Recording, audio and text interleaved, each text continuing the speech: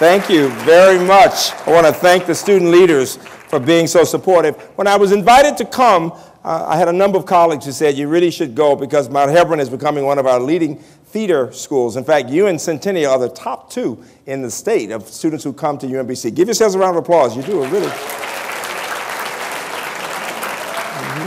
And before I forget it, my admissions guy is here, so if you have any questions, he is the man. Dale, stand up. Mr. Benninger, give him a round of applause.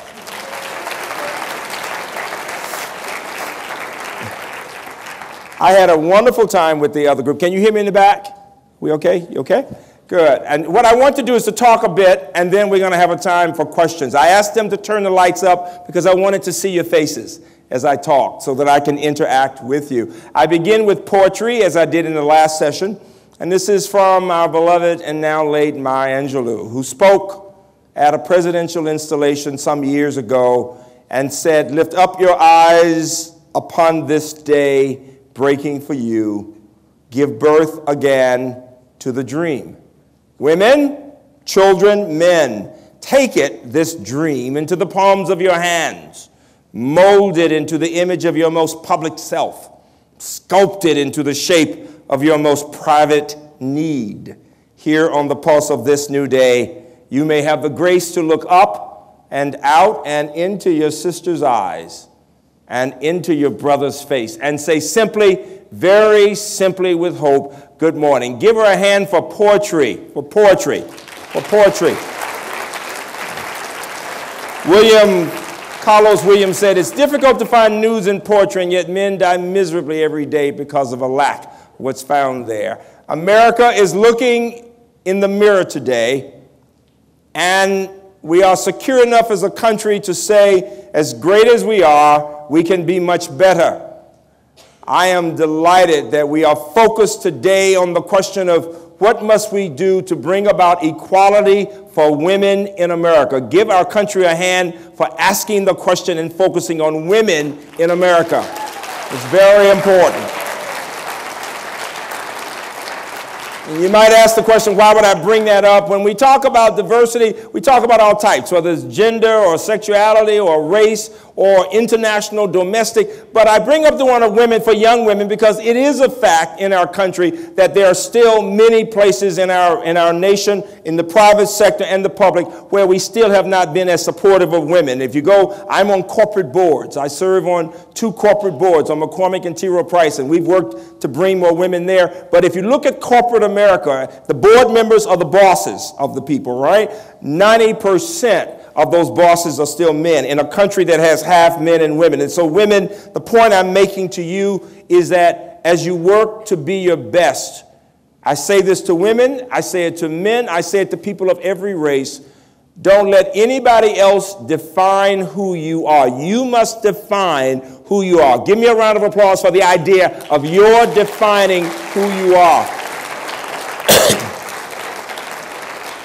People can sometimes look at you and they will make it. I am often in rooms where I'm the only one looking like me, whether I'm in New York at a meeting or whatever, and the first reaction from people sometimes is he as good as other people? People will just immediately assume that as an African American, perhaps I'm not as well qualified. What I've learned over the years from my own childhood on is this notion that I must determine who I am and who I want to represent myself as a human being. I come from a campus that has students from over 100 countries. Just like Howard County, just like this school, we have people from all over the world. And I tell the story out of a book that I've just written on growing up in Birmingham. And on the cover are 3 people. And the publishers, because the book is on STEM achievement and the civil rights movement, the cover they wanted to be with 3 blacks. And I said, no. The dream of Dr. King, the dream of America, is that people from all races, there's a professor there who's one of my white friends, an African American, and then one of my mentees whose parents are from Korea, but she grew up in Howard County, and they're studying HIV. This is actually HIV. We have actually developed 2 parts of I've been able to determine 2 parts of the structure leading to drugs that can knock those parts out and render the virus ineffective. So this scientist with these students have actually been able to do something that is amazing. They have now we can now say that people can live with HIV because of work like this. Give him a round of applause for saving lives. I tell the story of being in the back of church, not wanting to be there as a 12-year-old kid. And I'm sitting in the back, and my parents are placating me with the two things that I like best, food and math. When I was a kid, the teacher would give us 10 problems, and I would say, "Give us 10 more, teacher." And the whole class would go, "Shut up, Freeman." And somebody would kick me every day because I like math so much, right? So I'm sitting in the back of class, and I'm eating the M&Ms, the good kind with the peanuts. You know those kind? The good kind with the peanuts, right? And all of a sudden, this speaker says, and if the children participate in this peaceful protest, all of America will understand that even our babies, our young people, understand the difference between right and wrong. And I'm immediately struck by this because he's saying we can go to better schools, because in my school, we get the books after white kids have used them for years, torn up books. It was awful. And my parents couldn't buy my books because then I'd be different from other kids. So it was always psychologically not good to be given hand-me-down stuff from another school that was all white to our all black school. And so I said, "Who is that guy?" And of course, his name was Dr. King, Dr. Martin Luther King. And I'll never forget going home and saying, "I want to march. I want to participate." And my parents said, "Absolutely not." They said, "If you march, you're going to jail. You're 12 years old." And I said, "You guys are hypocrites. You made me go and listen. I did. They want me to do it. You won't let me do it. You're hypocrites." Now, at that time, students, you did not tell your parents they were hypocrites, all right? They immediately said, "Go to your room." So I knew I was in trouble. But the next morning they came in, they did not sleep, and they said, "It wasn't that we didn't trust you. We didn't trust the people who would be over you in jail." I did go. It was a terrible experience. And yet, it taught me so many lessons. They treated us like animals, and that's when I began to understand, even when people mistreat you, you must not allow their treatment to determine who you are. And I'll never forget, with little kids who were younger, I had skipped some grades, so I was more mature, but I'm with these 8 and 9 and 10-year-old kids who are crying, and we're looking at the bars, and there are our parents with Dr. King, and he said this: "What you do this day, by being in jail because you want a better education, what you do will have an impact on children who have not been born." Well, you represent that generation. You are now from all over the world. You are international and domestic diversity. You are Americans from all kinds of backgrounds. Give yourselves a hand for being the future of America. Give yourselves a round of applause. The future of America. My message today is the way you think about yourselves, young people, the language that you use, the way you interact with each other, the values that you hold, the things you consider important will be so important you become like those things, whatever they are. My student, I call them my kitchen cabinet, the student leaders who sat with me this morning to talk about your school, was so helpful because I thought about the fact that there are 3 groups in the room right now. There's some people who want to understand more about these kinds of issues. There are a lot of people who are saying, well, I'm not comfortable talking about these things because most Americans are not. And then there are some people in the middle saying, I'd like to do it, I'd like to be a leader, but I'm not sure how to do it. Let me ask you a question. How many of you consider yourselves leaders right now? Let me see your hands. How many of you like getting up and talking in front of people? How many of you get a little nervous when it comes to getting up and talking in front of people? It's the human experience, right? Believe it or not, when I was a little chubby kid loving math, and when I had been in jail, they asked me to come and speak as this child leader, and I was always scared. But what I learned was you learn to do by doing. I was not a courageous kid, but I wanted a better education. And the experiences I had then helped to shape the way I think about what we do at UMBC. Because we have the same challenges you have faced, every part of America faces, and the fact is that my campus has had all kinds of challenges. So what do we do, and what is it I'm saying to you today? We must begin our conversations with an open mind and an open heart.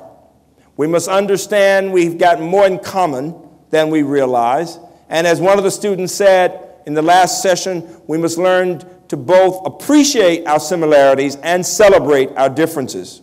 We are one nation. And the challenge we face right now is that it is a divided nation, divided in many ways, whether about income level, whether about racial issues, whether about health disparities, all kinds of ways. And yet, it is considered by most the greatest country ever. Here is what I want you to think about. In December, I had the privilege of speaking at the commencement of Georgia Tech because we've had so many students go there for PhDs. And I knew I had a challenge because the audience would be divided. This was Atlanta, the Deep South. Half the people had voted for one candidate, half the people had voted for the other candidate for president. And people knew I had been in the White House with the president, in the commission, and in a lot of meetings. And so they assumed they knew what I was going to say. So some people were ready to like what I was saying. Others were ready to be somewhat resistant because they just thought I was going to be either critical of them or somehow making comments that they expected me to make. And yet what I knew I had to do was what I'm asking you to do, and that is to approach that experience with an open mind and an open heart.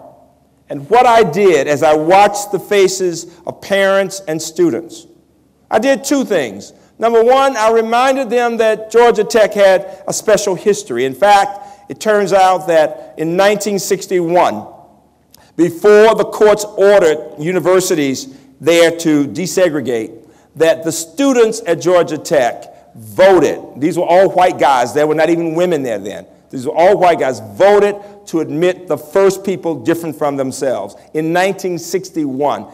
Give that student body a round of applause for having the courage to do that.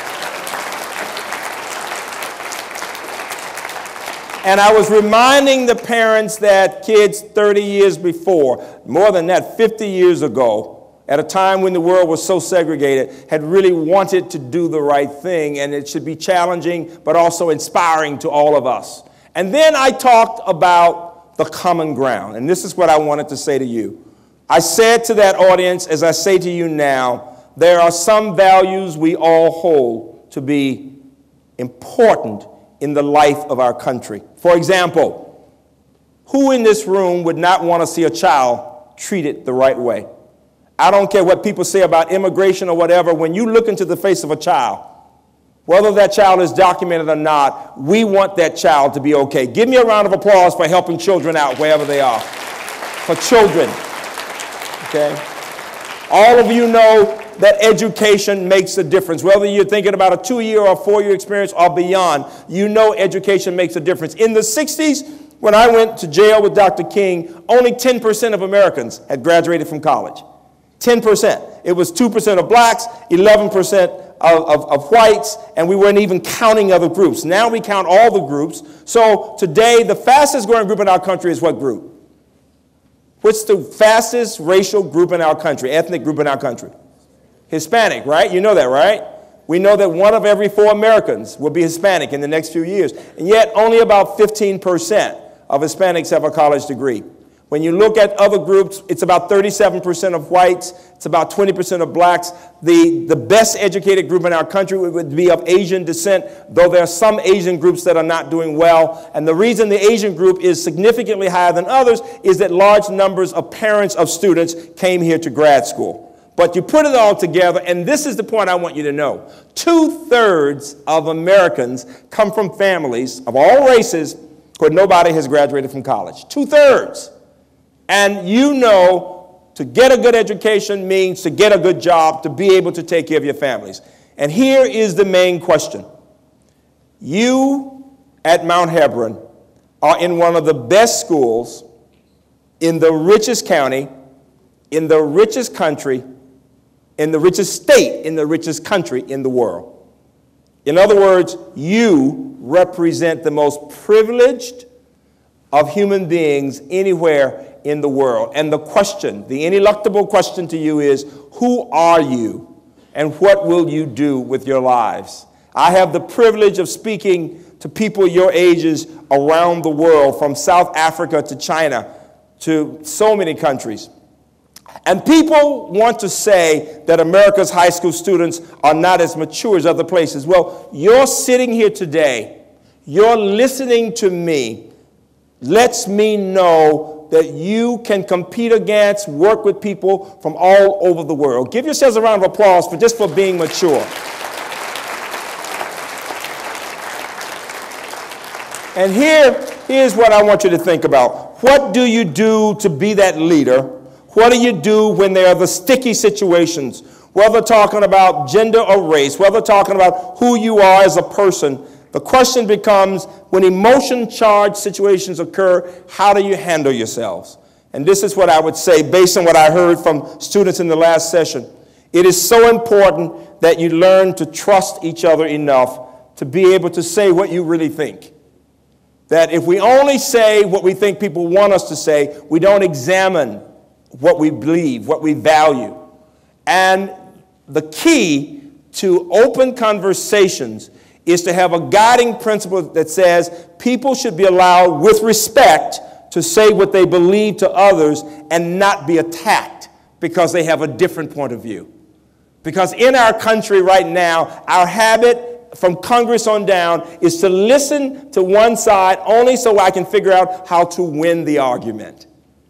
And I'm arguing, and I'm saying on my campus, and I'm saying to you, the common ground means trying to hear somebody else's point of view and understand what from that point of view can I appreciate, what I might disagree with, but what I might do to talk about what we have in common and also where the misunderstanding is. I'll give you one example. Many of my colleagues and friends were very upset with the election. And people have the right to vote for whomever they want. People assume that I would be the president on my campus for my students who voted the way I voted, for example. And yet what I had to say was I was president for all the students. And some voted for both candidates, right?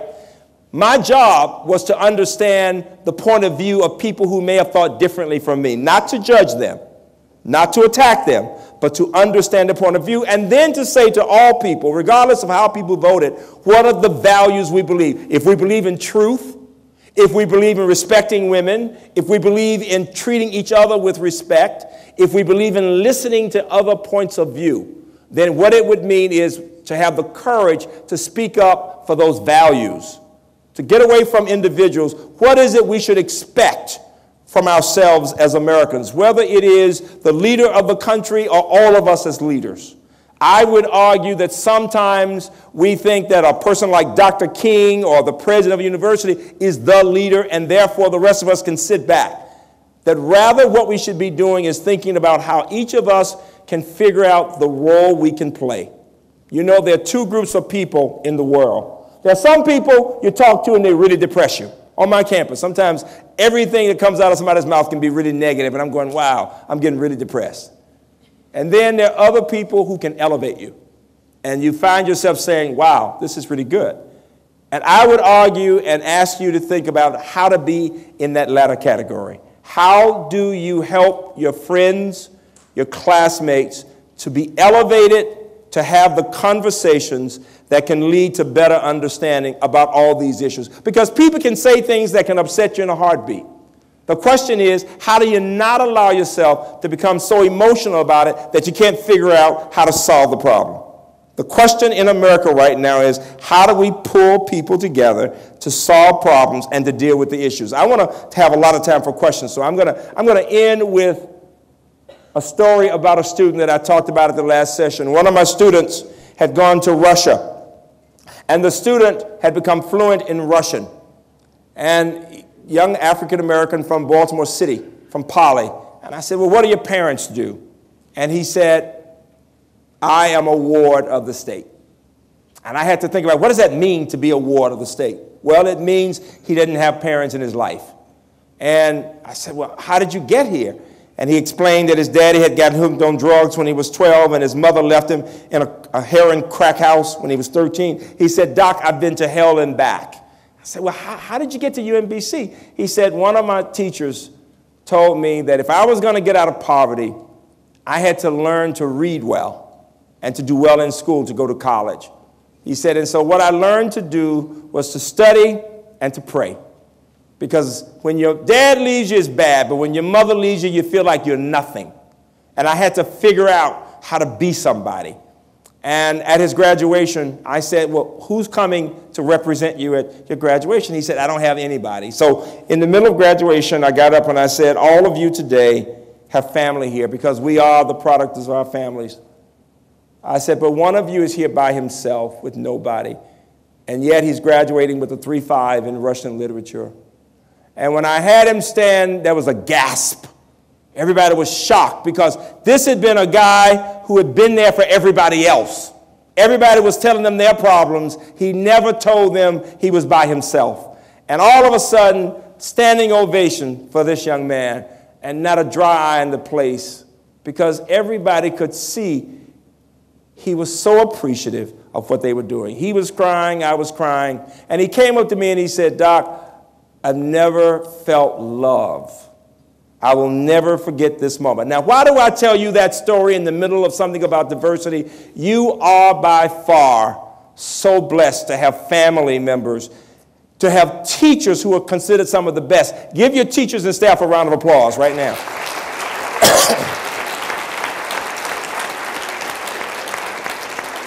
If my student who had nobody could do so well and go on to Princeton and get a Fulbright and now working with the State Department to help poor children around the world, imagine how much each of you can do with the support that you have. I want you to remember that you are older than you think you are. Whether you are 14 or 17, before you know it, you will be making decisions every day about the rest of your lives. Take the time to get beyond your comfort zone.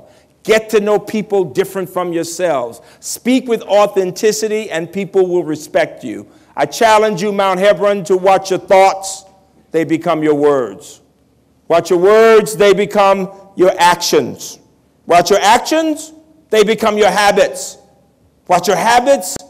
They become your character. I tell my students, your character has everything to do with who you are when you don't think anybody can see you. What will you do? So thoughts become words. Words become actions. Actions become habits. Habits become character. Watch your character. It becomes your destiny. Dreams and values. Mount Hebron, you are such a special place, and you can be even better. God bless you all. Thank you. Amen.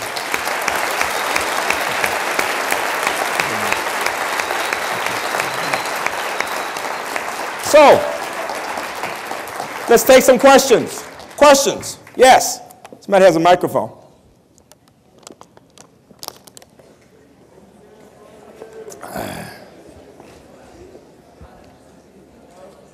Hello? Hello. What's up, Robert? Or Drew, my fault. You think children possess, you think children possess something that adults don't, like caring for one another? You think like adults lose that? It's a great question. He asked the question, do children possess something that adults don't? I will tell you this. First of all, give him a hand for having the courage to ask the question.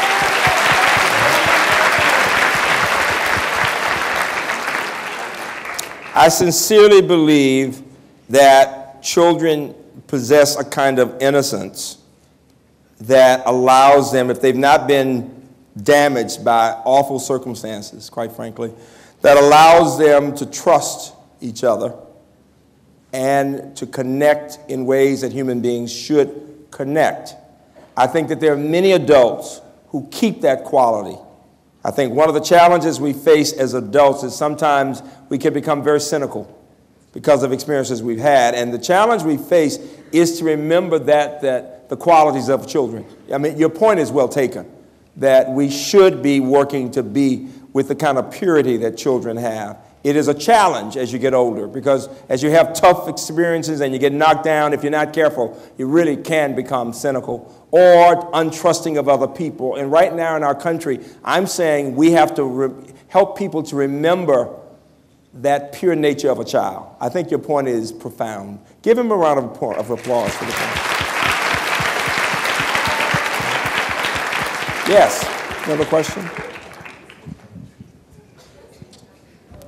Do you have kids? I do. I have a son who's actually 40 years old. I got married when I finished college, when I finished my math major when I was 18, got married at 19. I've been married 45 years. Give my wife a round of applause for that.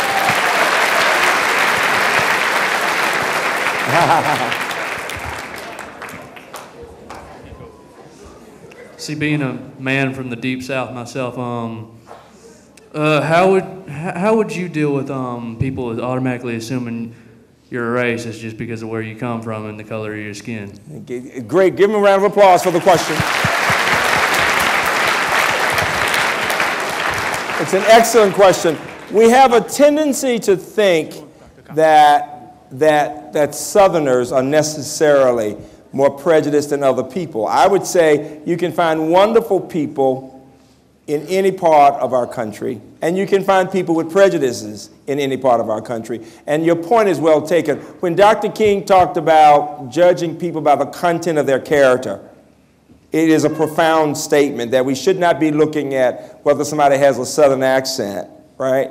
Or if they come from the Deep South, but rather, what does the person do? It's one's actions that speak much louder than words. Give him a round of applause for asking a very powerful question. Next question. I love it. Yes. Go right ahead.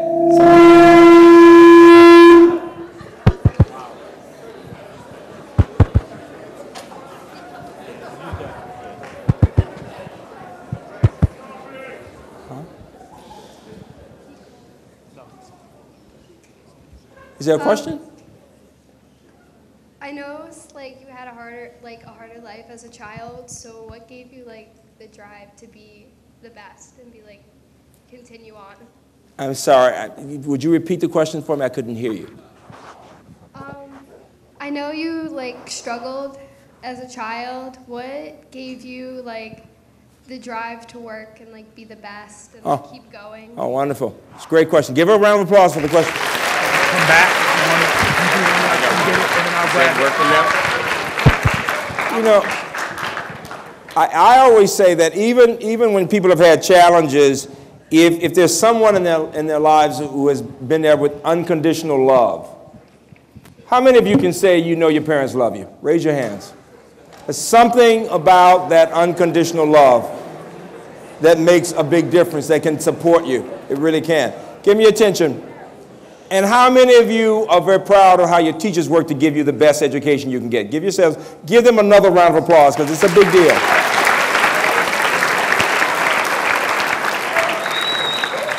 I should tell you, we have students who've graduated from Mount Helper and UMBC who've now gotten PhDs from Berkeley to Northwestern, you name the place, to MIT. So I know that the education here is quite good. The key to your question, the answer is this.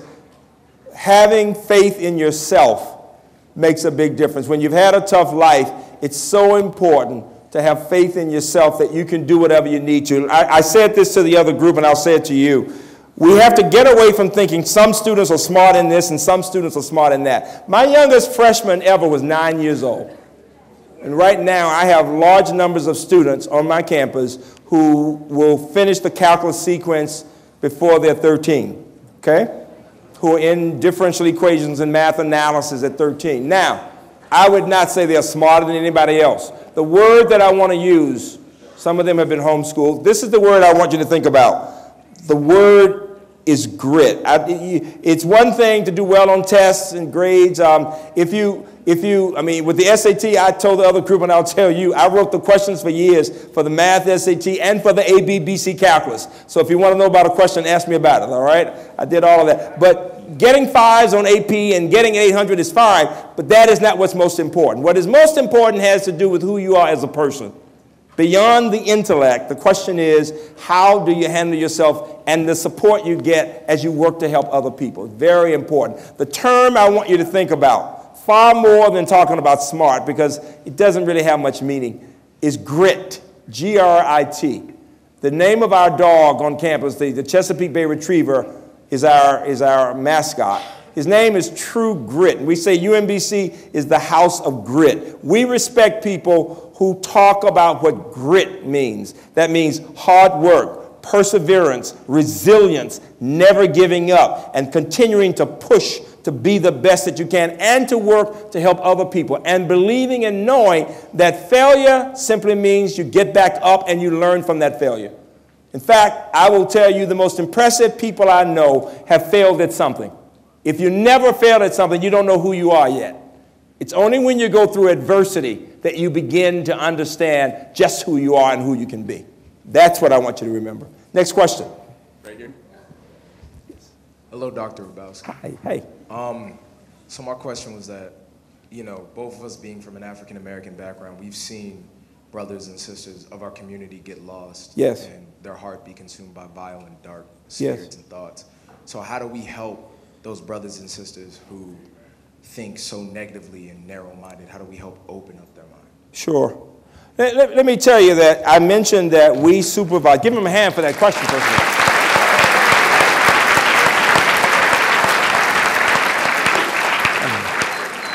I mentioned that we have a young scholars program, so I've got a lot of kids of all races on campus who are under 15. But we also have 500 little black and Hispanic boys that we supervise 24 hours a day, 7 days a week, and have been doing it for almost 30 years. Give us a big round of applause for that. It's a big deal. And these are children who are first-time offenders, nonviolent crimes, okay, out of inner city Baltimore.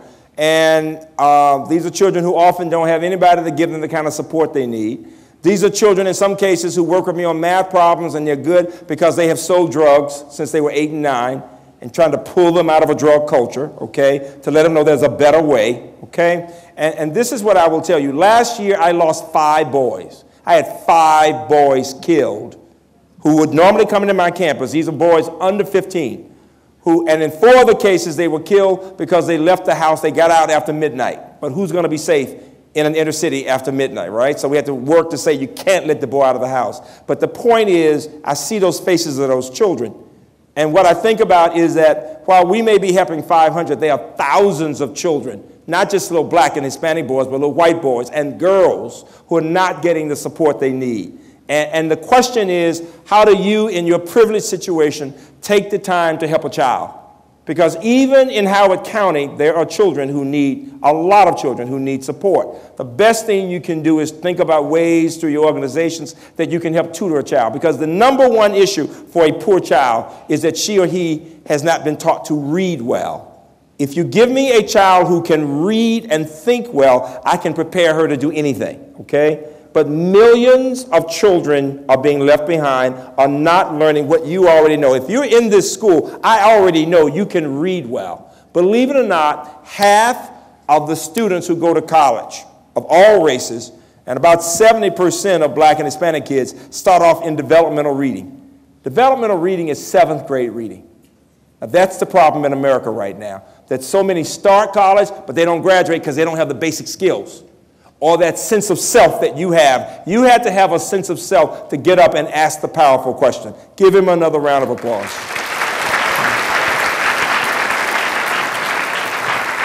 Next question.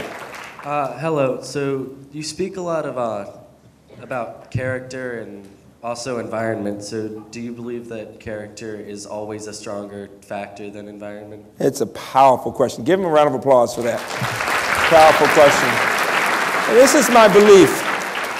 When we talk about nurture and nature, I mean, clearly all of you grew up in places and homes where parents, grandparents, others have told you you're going to go to college, they've given you love and everything. So many children don't have that. But the question becomes, when you see children who didn't get that support still able to make it, what makes the difference? There's no doubt that the human spirit can transform, can transcend all kinds of challenges. But it is a fact that when they're in an environment where they're being beaten down all the time, it is so hard to do it. It really is. What I always say is that when the child is from a home or an environment that's so tough, there's a need for somebody who's privileged, me or you, to give that child some support. Nobody makes it alone. Nobody in this room could make it without support from teachers, family, and friends. And what I'm saying is that it's a combination. It's the village that helps every child. I could not have done well in Birmingham if it hadn't been for a minister and neighbors and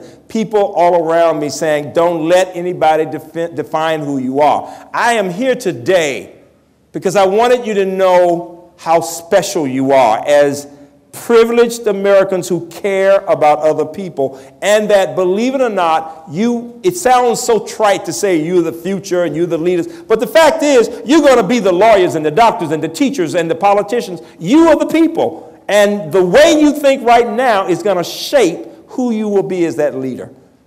I am so inspired by your sincerity of all the things that could make me cry. Because so many children, so many young people have not been taught how to listen and to be sincere. You've been given that. You don't realize that you are the product of a caring family and a caring school. Don't ever take that for granted. So many children around the world don't have clean water. Look at who you are and think of those to whom much is given, much is required. Give me a hand for that idea of those to whom much is given, much is required. Other questions? I want to get to you. Here, and I see over this side too. Go right ahead.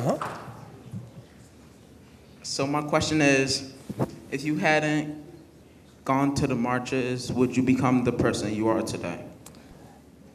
You know, one can never know what one's future would have been, but I sincerely believe I am the product of all those experiences.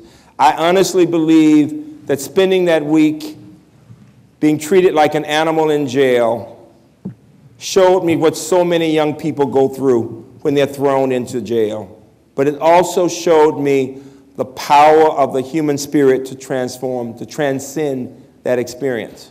That it taught me that I had to be strong as a 12-year-old. I had to get over it. I couldn't allow myself just to say, oh, poor me. No, that I had to be stronger than ever, because if I wasn't strong, nobody's going to make me strong. You get my point? I had to have that experience to become the person I am today, and to believe that a little black boy from Birmingham with torn up books could one day be president of a university with students from 100 countries. It's a great country. Give America a round of applause. It is. And then we're going to come to this side, because you all are being biased towards this side. Did you notice that? Right? It's sister, right? We're going to get to you all over here. All right, go right ahead. Since you have been to so many places, what is your most favorite place to visit? Oh, Dale would know. My hobby right now, every student on my campus knows my hobby right now is learning French. How many of you speak another language? Good. Who speaks? Qui parle français? Français? All right, so a year ago, my students made a bet with me. I said I was going to start learning a language, and my wife and I were going to do it together. And they said, don't you think you're too old? I said, bring it on, right? So Jacqueline, ma femme, Jacqueline et moi, nous étudions le français maintenant. Jacqueline et moi, nous avons passé du temps à Paris en août dernier pour notre anniversaire. You with me? Who's in French? Who's in French, right? Right? Right? You know, so that plusieurs étudiants à UMBC parlent français, parlent espagnol, parlent chinois. So all day long, listen to me, all day long, my students are speaking to me in French. And I'm talking about my experiences, and I actually gave a speech in Le Sud de France, in the south of France. But Paris is, c'était très romantique, my wife and I, right? Très romantique. You get that, right? Right? I've got a beautiful wife. You get that? All right, give my wife a hand for being brilliant and beautiful. So I'll give you a quote. I'll give you a quote that I should have given to the other group from the poet Apollinaire. He said, "La joie venait toujours après la peine." La joie venait toujours après la peine. It means the struggle. The struggle, after the struggle is the pain. After the struggle is the joy. The joy, la joie, comes after the struggle. What is my point? You must embrace the struggle. What you're going through right now is a struggle. Now, of course, my students say, Doc, why didn't you just say no pain, no gain? Because my way sounds better. Thank you very much, all right? Come on. So I had a question about, do you think that America's ever going to get to the point where, prejudice is, not a thing anymore, where it's something we don't think about? I think it's a part of the nature of human beings that we always find ways to be prejudiced against each other. In any society, people identify, they develop ways I mean, there's no doubt there will always be, I mean, I can't imagine a time when human beings don't find one way to be prejudiced against another group of some kind. I do think that we have the opportunity through people like you to learn what we were trying to say in the 60s, to judge people by the content of their character, to appreciate the differences, and to be more respectful of every person. And the only way we can do it, though, the only way we can do it is to talk about the challenges, to talk about the, I have to say to my students all the time, get beyond your comfort zone. It's uncomfortable to talk about differences. You get my point? But it's the only way we grow. I say in one of my talks about the allegory of the cave, in Plato's allegory of the cave, that the truth can be very painful. And even discussing as the light shines, when you've been in the dark and you move to the light, it hurts your eyes. And that is so symbolic of what we go through as we understand more about prejudice and ways in which we don't even realize we're prejudiced towards other people. I mean, the gentleman said it well. You hear somebody who speaks with a southern accent and you assume the person is of a certain point of view, right? You see somebody black and you think they can't relate to somebody who voted for one person or another. You get my point? Without knowing the person and the person's heart. Okay, give her a hand for the question. So, Dr. Hrabowski, we have time for one more question here in the way back. All right, so we have about 5 minutes before we wrap up, so we'll take one more question and give you a chance to summarize for that. All right. Here we go. Earlier, you were talking about how habits lead to your character. Yes. I wanted to know, is there one thing that you do every day to maintain your character? Yeah, it's a great question. It's a great question. It's a great question. It really is. I have an answer. The two things, I mean, and they're the same, but they're different. I pray. I pray every day. And on my campus, we have all religions. Islam, Judaism, Christianity, all the religions, and we respect all, and we have discussions across religions about, and then with people who are spiritual, who are not religious, right? The right of every person to decide that. But people know that I am a praying man. Every day I'm saying, God help me. My wife and I, when we were girlfriend and boyfriend, spent time in Egypt at the American, we studied in Egypt in college, and we studied Arab society and this notion of inshallah, if it's God's will. I mean, we saw how that religion was so devoted to the notion of God's will be done. And that is to me. I never try to push that on somebody else, but that is important to me. The other thing I do, though, that comes, and you can see it in the book by Shopak Dopra, who wrote this book on genes, on the genes of the person, and it's meditation. I do transcendental meditation morning and night. And it centers me and allows me to go inward. If you look up transcendental meditation, those are the two things I do every day. And then I exercise and speak French with my students every day. Yeah, I like that. So here's what I want you to do. Get up for a minute. Get up.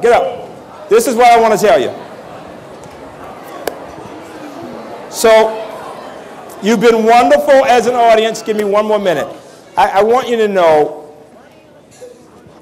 I really want you to know how impressive it is when a large number of high school students can come into a space, and act with such dignity. It is remarkable. It is remarkable that you can comport yourselves as young people who are thinkers, who believe in yourselves, in your school, in your country.